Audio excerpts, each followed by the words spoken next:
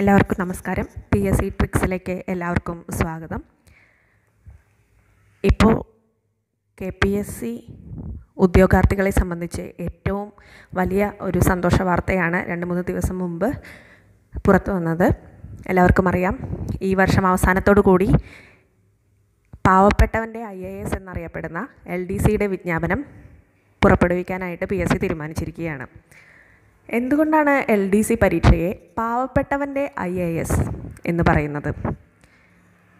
നിങ്ങൾ ചിന്തിച്ചിട്ടുണ്ടോ? സത്യത്തിൽ ഒരു LDC ആയി ഉദ്യോഗത്തിൽ കയറുന്ന ഒരു വ്യക്തിക്ക് ഏത് നിലയിൽ വിരമിക്കാൻ സാധിക്കുമെന്നത് ചിന്തിച്ചാൽ എന്തുകൊണ്ടാണ് പാവപ്പെട്ടവൻ്റെ IAS ആയി LDC പരീക്ഷ അറിയപ്പെടുന്നതെന്ന് നമുക്ക് മനസ്സിലാക്കാവുന്നതാണ്. ഇപ്പോൾ കേരള PSC വിജ്ഞാപനം പുറപ്പെടുവിക്കുന്നത് കേരളത്തിലെ വിവിധ ഡിപ്പാർട്ട്മെൻറ്റുകളിലേക്കുള്ള LDC തസ്തികയിലെ ഒഴിവുകൾ നികത്താൻ വേണ്ടിയിട്ടാണ്. ഇപ്പോൾ നിലവിൽ എല്ലാ ജില്ലകളിലും LDC ലിസ്റ്റുകൾ നിലവിലുണ്ട്. നിയമനം നടന്നുകൊണ്ടിരിക്കുകയാണ്. അപ്പോൾ അടുത്ത ഒരു ലിസ്റ്റ്, ഇപ്പോൾ നിലവിലുള്ള ലിസ്റ്റ് റദ്ദാകുന്നതോടുകൂടി പബ്ലിഷ് ചെയ്യാൻ വേണ്ടിയിട്ടാണ് കേരള PSC ഇപ്പോൾ തന്നെ ഒരു വിജ്ഞാപനം പുറപ്പെടുവിക്കുന്നതെന്ന് നമുക്കെല്ലാവർക്കും അറിയാം. ഓരോ ഡിപ്പാർട്ട്മെൻറ്റിലെയും വേക്കൻസികളനുസരിച്ച് ഒഴിവുകൾ റിപ്പോർട്ട് ചെയ്തുകൊണ്ടിരിക്കുന്നുണ്ട്, നിയമനങ്ങൾ നടന്നുകൊണ്ടിരിക്കുന്നുണ്ട്. ഇനി വരാൻ പോകുന്ന LDC ലിസ്റ്റുകളിൽ പെടുന്ന ഉദ്യോഗാർത്ഥികളെ സംബന്ധിച്ചിടത്തോളവും നിയമനം വളരെയധികം ഉദ്യോഗാർത്ഥികൾക്ക് ലഭിക്കാനുള്ള സാധ്യതകൾ മുന്നിലുണ്ട്. കാരണം ധാരാളം ഒഴിവുകൾ റിപ്പോർട്ട് ചെയ്യപ്പെടാനുള്ള സാധ്യതകൾ എല്ലാ ഡിപ്പാർട്ട്മെൻറ്റിലും തന്നെ ഉണ്ട്. അതുകൊണ്ട് തന്നെ പഠനം അനിവാര്യമായിരിക്കുന്ന ഒരവസ്ഥയിലേക്കാണ് PSC ഉദ്യോഗാർത്ഥികൾ എത്തിച്ചേർന്നിരിക്കുന്നത്. വളരെ ഉന്നതമായ രീതിയിൽ തന്നെ പഠനം ആരംഭിക്കുകയും ആ പഠനത്തിൻ്റെ സ്ഥിതി കണ്ടിന്യൂസ് ആയിട്ട് നിലനിർത്തിക്കൊണ്ടു പോകാൻ എല്ലാവർക്കും സാധിക്കണമെന്നതാണ് ഇതിൽ പ്രാധാന്യമെന്ന് തോന്നുന്നു. PSCയിൽ നിന്നുള്ള അറിവ് പ്രകാരം, പല പത്രമാധ്യമങ്ങളിൽ നിന്നുള്ള അറിവ് പ്രകാരവും LDC പരീക്ഷയ്ക്കുള്ള വിജ്ഞാപനം നോട്ടിഫിക്കേഷൻ പുറപ്പെടുവിക്കാൻ കേരള PSC തീരുമാനിച്ചിരിക്കുന്നത് ഈ വരുന്ന 2019 ഡിസംബറിന് മുന്നാണ്. ഒക്ടോബർ, നവംബർ, ഡിസംബർ മാസങ്ങളിൽ നമുക്ക് പ്രതീക്ഷിക്കാവുന്നതാണ്.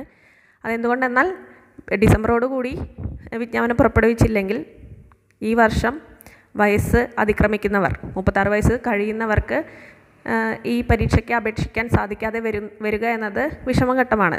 അപ്പോൾ അത്തരം ഉദ്യോഗാർത്ഥികളെ രക്ഷപ്പെടുത്തുക എന്ന ലക്ഷ്യത്തോടു കൂടിയിട്ടാണ് PSC ഈ വർഷം തന്നെ വിജ്ഞാപനം പുറപ്പെടുവിക്കാനായിട്ട് തീരുമാനിച്ചിരിക്കുന്നത് എന്ന് നമുക്ക് മനസ്സിലാക്കാം.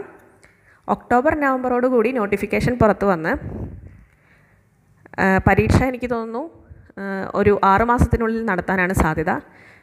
2020 ജൂലൈ മാസത്തിനുള്ളിൽ അല്ലെങ്കിൽ അറൗണ്ട് ജൂലൈ LDC പരീക്ഷ നടക്കുമെന്നാണ് നമ്മൾ വിചാരിക്കുന്നത്.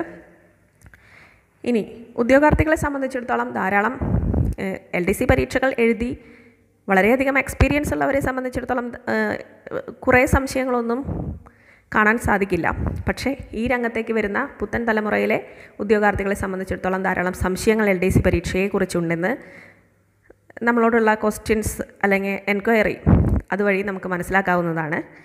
അത്തരം കുറച്ച് സംശയങ്ങൾക്കുള്ള മറുപടി, ഒരു ക്ലാരിഫിക്കേഷൻ കൊണ്ടാണ് നമ്മൾ ഈ വീഡിയോ ഇന്ന് നിങ്ങൾക്ക് മുന്നിൽ അവതരിപ്പിക്കുന്നത്. അപ്പോൾ ആദ്യം തന്നെ LDC പരീക്ഷ എഴുതി കിട്ടുന്ന ഒരു ഉദ്യോഗാർത്ഥിക്കുള്ള സാധ്യതകളാണ് ഞാൻ പറയാൻ പോകുന്നത്. വേരിയസ് ഡിപ്പാർട്ട്മെൻറ്റ്, നമുക്കറിയാം ധാരാളം ഡിപ്പാർട്ട്മെൻറ്റുകളാണ് കേരള സർക്കാരിൻ്റെ കീഴിലുള്ളത്. അത്തരം ഡിപ്പാർട്ട്മെൻറ്റുകളിലെ ലോവർ ഡിവിഷൻ ക്ലർക്ക്, ഇപ്പോൾ ക്ലർക്ക് എന്നാണ് ആ തസ്തിക അറിയപ്പെടുന്നത്. LDC എന്ന ഒരു വാക്ക് സർവീസിലില്ല, ക്ലർക്ക് എന്നാണ് പറയുന്നത്, വെറും ക്ലർക്ക് എന്നാണ് പറയുന്നത്. ആ ജോലിയിലേക്ക് പ്രവേശിപ്പിക്കാനുള്ള ഒരു പരീക്ഷയാണ് ഇത്. ക്ലറിക്കൽ വർക്ക്സ് ചെയ്യുന്ന അത്തരം ക്ലർക്കുകളാണ് പിന്നീട് സൂപ്രണ്ടുമാരായും അതുവഴി പല പല ഗസറ്റഡ് പോസ്റ്റുകളിലേക്കും എത്തിച്ചേരുന്നത് എന്ന് നമ്മൾ മനസ്സിലാക്കണം. ഒരു ക്ലർക്കായിട്ട് ഉദ്യോഗത്തിൽ കയറുന്ന ഒരു വ്യക്തി, ഓരോ ഡിപ്പാർട്ട്മെൻറ്റിൻ്റെയും സാധ്യതകൾ വെവ്വേറെയാണ്. അത് പ്രമാണിച്ച് നമുക്ക് വ്യതിയാനങ്ങൾ സംഭവിക്കാം, ജോലിയിലുള്ള കയറ്റിറക്കങ്ങളിലെ വ്യതിയാനങ്ങൾ സംഭവിക്കാം. എക്സാമ്പിൾ, ഒരു റവന്യൂ ഡിപ്പാർട്ട്മെൻറ്റ് എടുത്ത് നോക്കുകയാണെങ്കിൽ നമുക്കറിയാം ക്ലർക്കായിട്ട് കയറുന്ന ഒരാൾ കുറച്ച് വർഷങ്ങൾക്ക് ശേഷം സീനിയർ ക്ലർക്ക് ആകുന്നു. പിന്നീട് വില്ലേജ് ഓഫീസറാകുന്നു. വില്ലേജ് ഓഫീസറിന് ശേഷം സൂപ്രണ്ടാകുന്നു. സൂപ്രണ്ടിന് ശേഷം തഹസിൽദാരാകുന്നു. തഹസിൽദാറിന് ശേഷം ഡെപ്യൂട്ടി കളക്ടറാകുന്നു. അങ്ങനെയാണ് ഒരു പ്രൊമോഷൻ സാധ്യത കാണുന്നത് റവന്യൂ ഡിപ്പാർട്ട്മെൻറ്റിൽ. അതുപോലെ തന്നെ പഞ്ചായത്ത്, കോടതി, വാട്ടർ ഇറിഗേഷൻ, അതുപോലെ ധാരാളം PWD, സെയിൽ ടാക്സ് ഡിപ്പാർട്ട്മെൻറ്റ്, അങ്ങനെ ധാരാളം ഡിപ്പാർട്ട്മെൻറ്റുകളാണ് നമുക്ക് മുന്നിൽ LDCയുടെ ഒരു വാതായനം തുറന്നു വയ്ക്കുന്നത്. ഇത്തരം ഡിപ്പാർട്ട്മെൻറ്റുകളിൽ കയറുകയാണെങ്കിൽ പ്രൊമോഷൻ്റെ വലിയൊരു സാധ്യതയാണ് ഉദ്യോഗാർത്ഥിക്ക് അവൻ്റെ സർവീസിൽ എൻജോയ് ചെയ്യാൻ സാധിക്കുന്നത്. അപ്പോൾ എങ്ങനെയാണ് ഈ പ്രൊമോഷൻസ് നേടിയെടുക്കുക എന്നുള്ളത് വേറൊരു ചോദ്യമാണ്. അതിന് ക്ലർക്കായി പ്രവേശിച്ചതിന് ശേഷം പ്രൊബേഷൻ ഡിക്ലെയർ ചെയ്യണമെങ്കിൽ പോലും ഡിപ്പാർട്ട്മെൻറ്റ് ടെസ്റ്റുകൾ പാസ്സാകുക എന്നൊരു കടമ്പയുണ്ട്. അതൊക്കെ LDC നിയമനം കിട്ടിയതിന് ശേഷമുള്ള കാര്യങ്ങളാണ്. അത് മറ്റൊരു വീഡിയോയിൽ നമ്മൾ ഷെയർ ചെയ്യുന്നതായിരിക്കും. അത്തരം ഡിപ്പാർട്ട്മെൻറ്റ് ടെസ്റ്റുകളിലൂടെയാണ് പ്രൊമോഷൻ സാധ്യതകൾ ഉദ്യോഗാർത്ഥിക്ക് ലഭ്യമാകുന്നത്.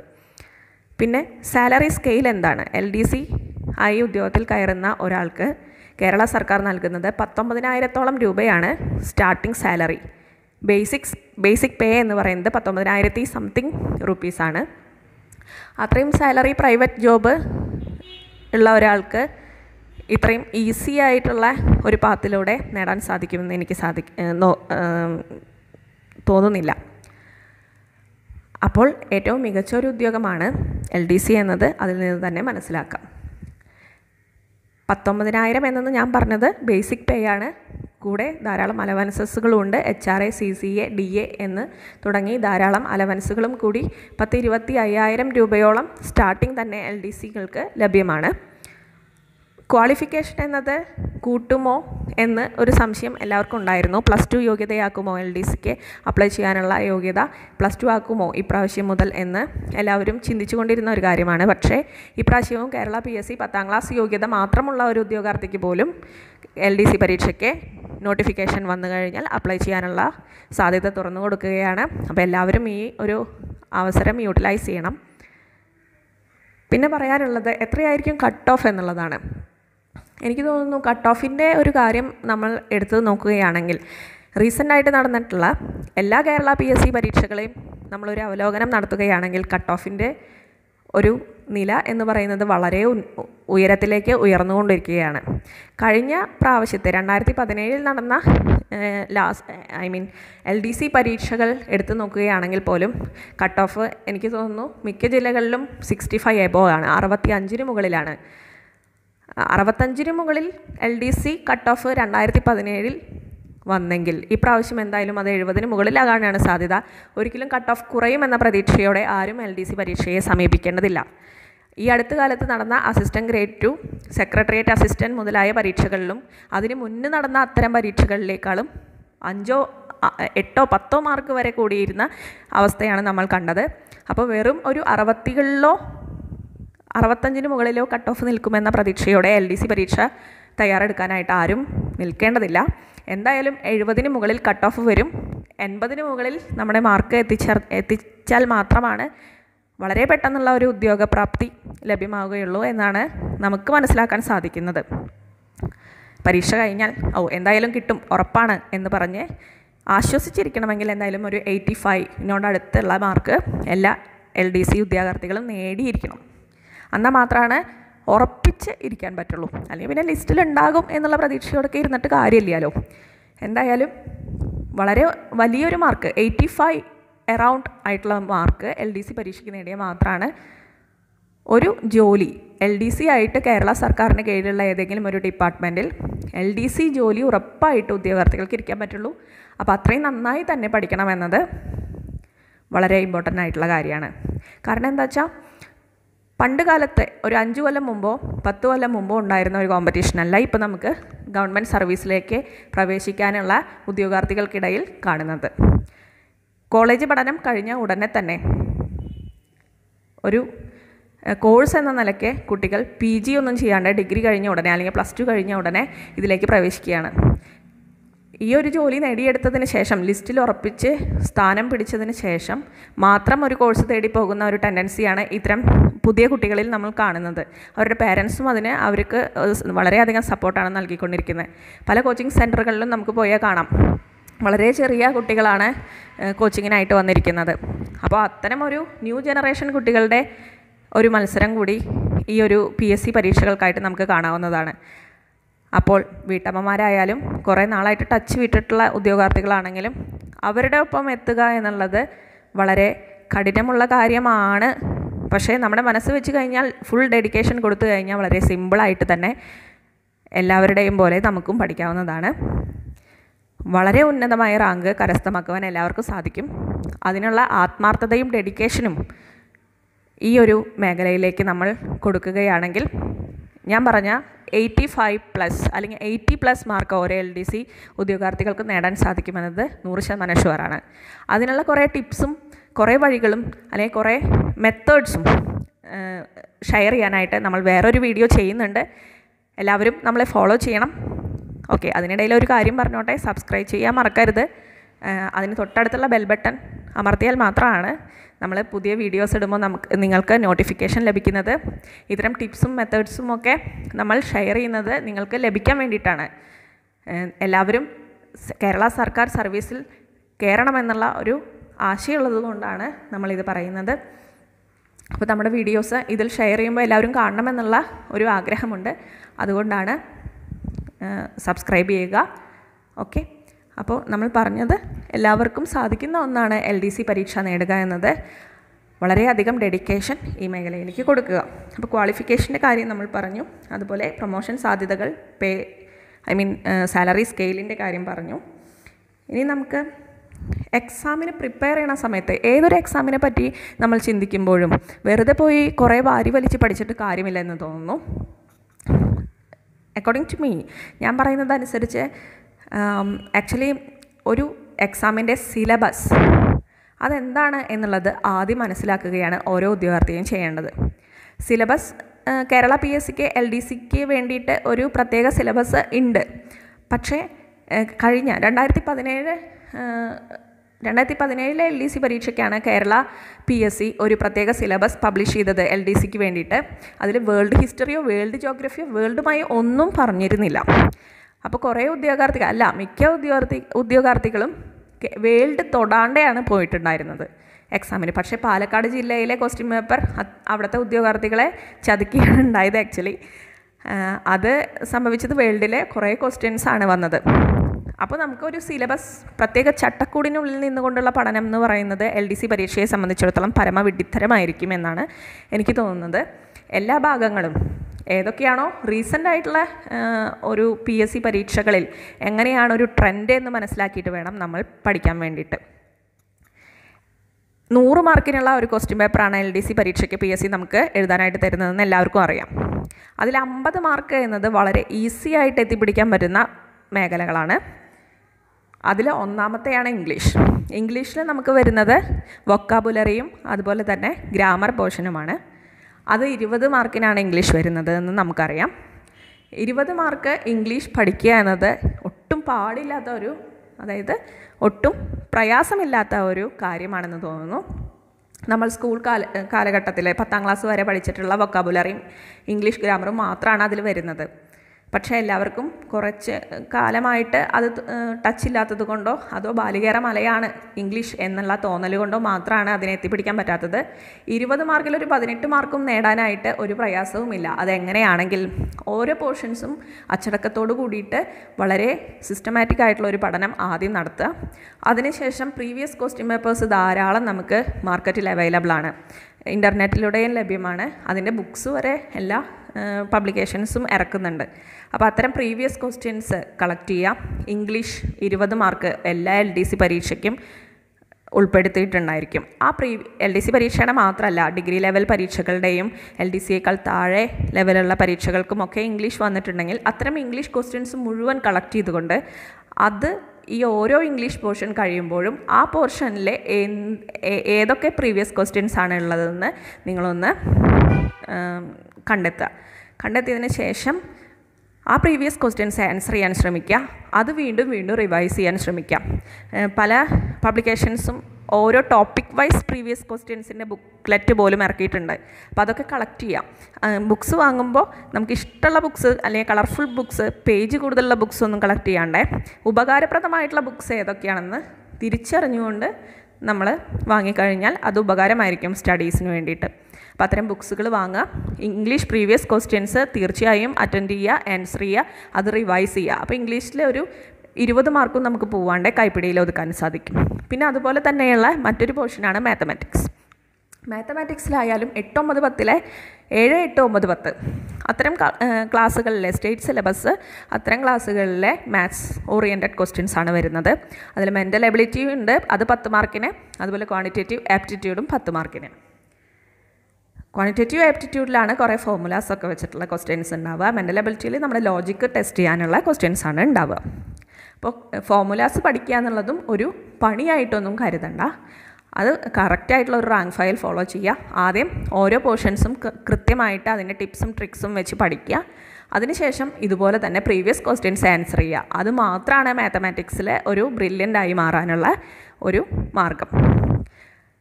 പിന്നീട് മലയാളം 10 മാർക്കിനാണ്. മലയാളവും ഒരു റെസ്ട്രിക്റ്റഡ് സിലബസ് ആണ്. അതുകൊണ്ട് തന്നെ അത് കൈപ്പിടിയിൽ ഒതുക്കാൻ ഒട്ടും പ്രയാസം ഉണ്ടാവില്ല. മലയാളത്തിൻ്റെ ഓരോ പോർഷൻസും പഠിച്ചെടുക്കുക തന്നെ വേണം. ഇപ്പോൾ കൂടുതലും വൃത്തവും അലങ്കാരമൊന്നും ഒരു പരീക്ഷയ്ക്കും ചോദിച്ച് കണ്ടിട്ടില്ല. പണ്ട് കാലത്ത് വൃത്തം അലങ്കാരമൊക്കെ ചോദിക്കാറുണ്ടെങ്കിലും ഈ കുറേ ഇടയായിട്ട് PSC വൃത്തം അലങ്കാരം തുടങ്ങിയ ക്വസ്റ്റ്യൻസ് ചോദിക്കാറില്ല എന്നതാണ് സത്യം. ഇനി വരാൻ പോകുന്ന പരീക്ഷയ്ക്ക് നമുക്ക് പറയാൻ പറ്റില്ല. അപ്പോൾ ഏറ്റവും അവസാനം വൃത്ത അലങ്കാരമൊക്കെ എടുത്താൽ മതി. അതിന് മുന്നേ ഗ്രാമാറ്റിക് പോർഷൻസും വൊക്കാബുലറിയും കഴിച്ചതിന് ശേഷം വൃത്ത അലങ്കാരം നോക്കുക. അത്രയേ ഉള്ളൂ. അതും പ്രീവിയസ് ക്വസ്റ്റ്യൻ പേപ്പേഴ്സാണ് മലയാളത്തിലും നമ്മൾ വർക്കൗട്ട് ചെയ്യേണ്ടത്. അതിൽ നിന്ന് തന്നെ ആ മോഡലിൽ നിന്ന് തന്നെയാണ് ക്വസ്റ്റ്യൻസ് നമുക്ക് പ്രതീക്ഷിക്കേണ്ടതുള്ളൂ. പിന്നെ ലിറ്ററേച്ചർ ഭാഗത്തുനിന്ന് മലയാളത്തിൽ വരാറുണ്ട്. ഈ കൃതി ആരുടെയാണ്, ഈ ഒരു കഥാപാത്രം ഏത് കൃതിയിലെയാണ്, അത്തരം. പിന്നെ അവാർഡ്സ്, കേന്ദ്ര സാഹിത്യ അക്കാദമി അവാർഡ്, കേരള സാഹിത്യ അക്കാദമി അവാർഡ് കിട്ടിയിട്ടുള്ള മലയാളി എഴുത്തുകാരെ പറ്റിയിട്ട് നമുക്കൊരു അവഗാഹം ഉണ്ടായിരിക്കണം. അതാണ് നമ്മൾ മലയാളത്തിൽ ശ്രദ്ധിക്കേണ്ടത്. അതിനും പ്രീവിയസ് ക്വസ്റ്റ്യൻസ് ആണ് നമ്മൾ ഹെൽപ്പ് ചെയ്യുക അതിൽ ഫുള്ള് മാർക്ക് വാങ്ങാൻ വേണ്ടിയിട്ട്.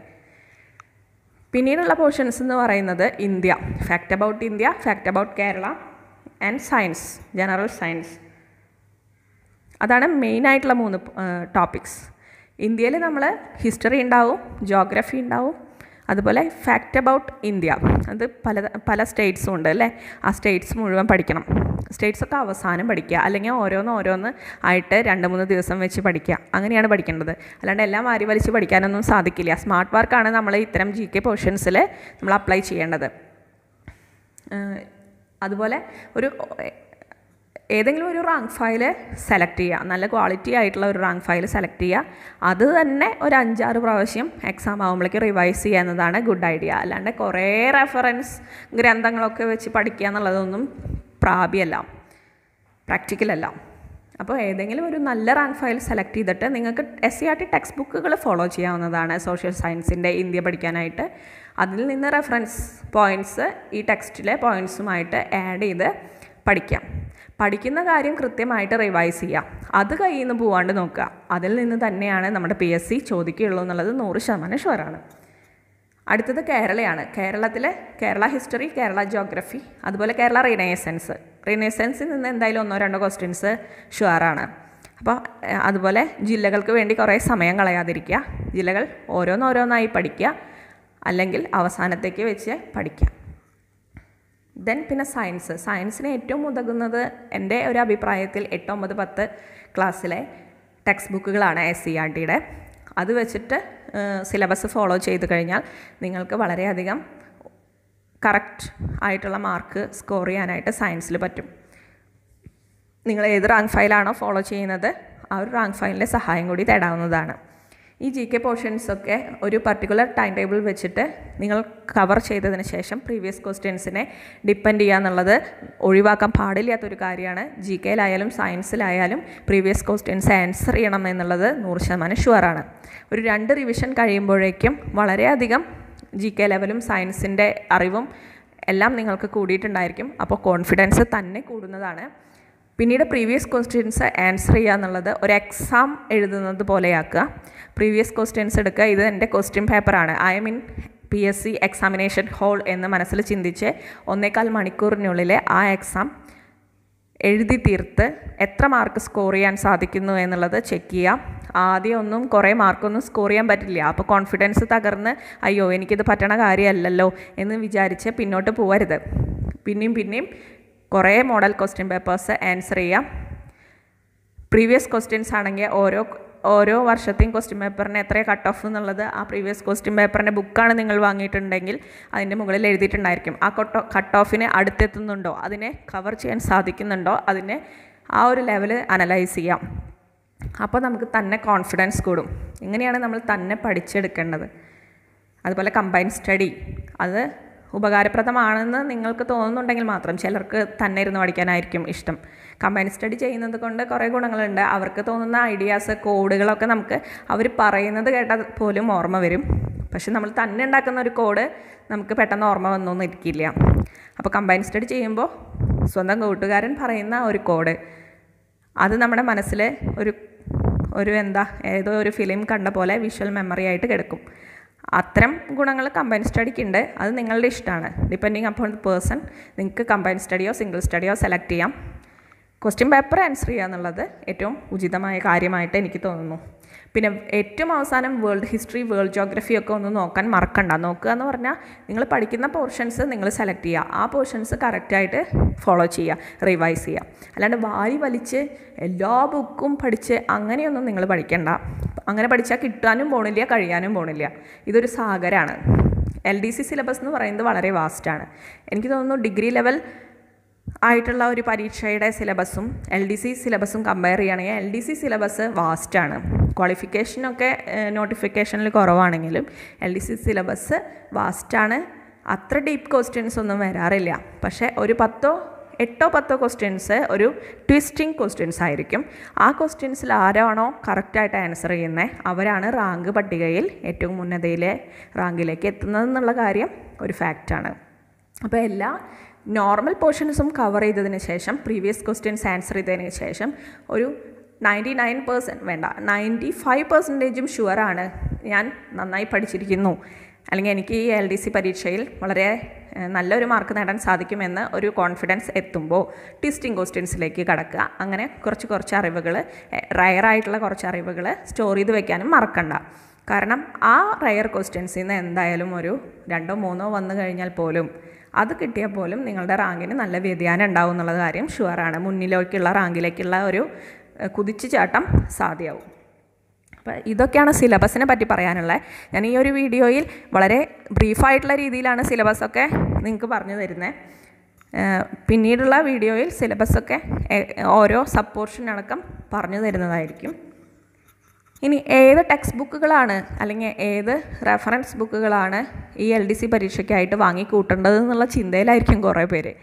അപ്പോൾ ഏതെങ്കിലും ഒരു റാങ്ക് ഫയൽ വാങ്ങാം, കട്ടിയുള്ള ഒരു റാങ്ക് ഫയൽ അങ്ങോട്ട് വാങ്ങാം എന്ന് വിചാരിച്ചിട്ട് കാര്യമൊന്നുമില്ല. കട്ടിയുള്ള റാങ്ക് ഫയൽ വാങ്ങാം, പക്ഷേ അതിനുള്ളിൽ എന്തെങ്കിലും ഉണ്ടാവണം.